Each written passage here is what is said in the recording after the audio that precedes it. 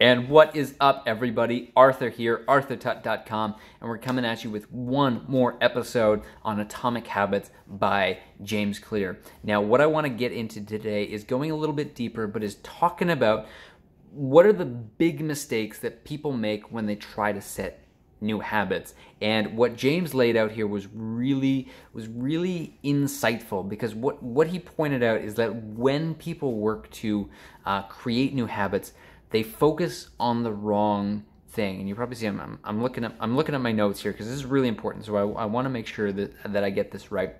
And so what he pointed out is that there's different layers, right? There's different layers inside of ourselves, right? And the first layer is the outcome, and that's usually what people focus on, right?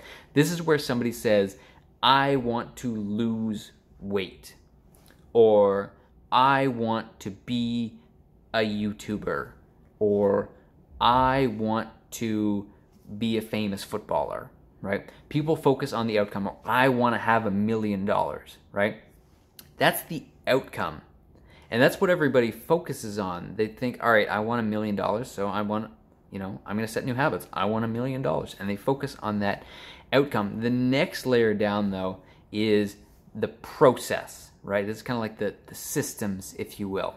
So if you wanted to get in shape, a process could be, I'm going to go to the gym 3 times a week, right? That's a little bit more specific, and it's a little bit more meaningful than I want to lose weight. Saying I want to lose weight is very generic, non-specific.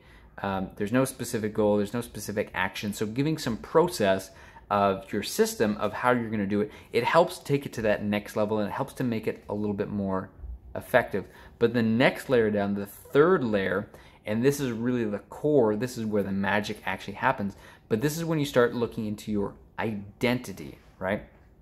Again, going back to the weight loss example, if you identify as somebody who's fit and healthy, right? If you say to yourself, I believe that I see myself as somebody who is fit, I'm healthy, I eat good food, I exercise regularly, I identify as somebody who is healthy, that is going to help you to make all of the right decisions. Because think about it, if there's a conflict between your identity and the outcome that you want, that conflict is just going to butt heads and you won't be able to make any progress. For example, if you say to yourself, I want to lose weight, but then you look at yourself and you tell yourself, and you've got these negative thoughts in your head saying, I'm lazy, I'm a slob, I can't get in shape, I don't have the right genetics to get in shape, and all of the, if you self-identify as somebody who can't get into shape and can't get healthy, it doesn't matter how much you want to lose weight, you will always be conflicting with yourself, because you'll never put your time in. You'll never fall in love with the process of working out and going to the gym, because you don't see yourself as somebody who is fit and healthy and can make that kind of stuff. So you will always sabotage yourself. Sure, you have this great goal, you have this great idea that you want to lose weight, but you will find every excuse that you can to sabotage yourself.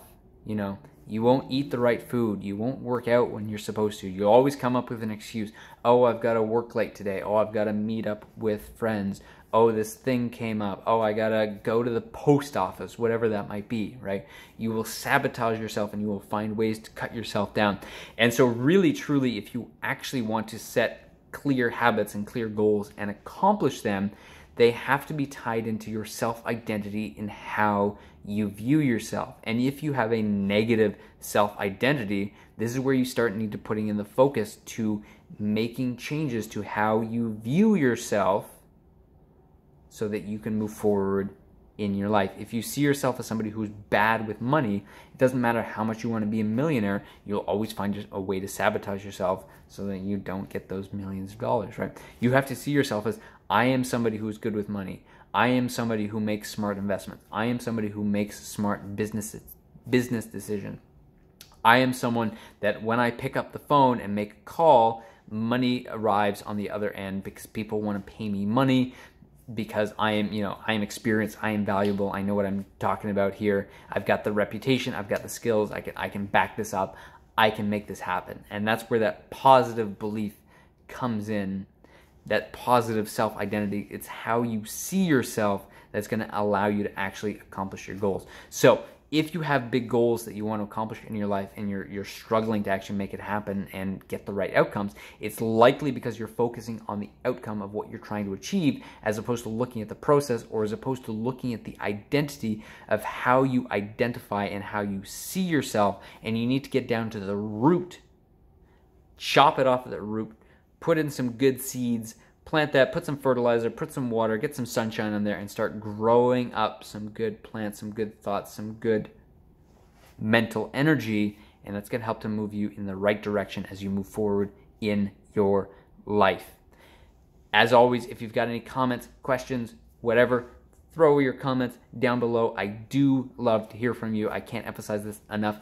I love to hear from you, so throw something down below. If you've liked this video, hit the like, subscribe, smash the notify bell buttons, all of those good things, and we will see you soon in the next one.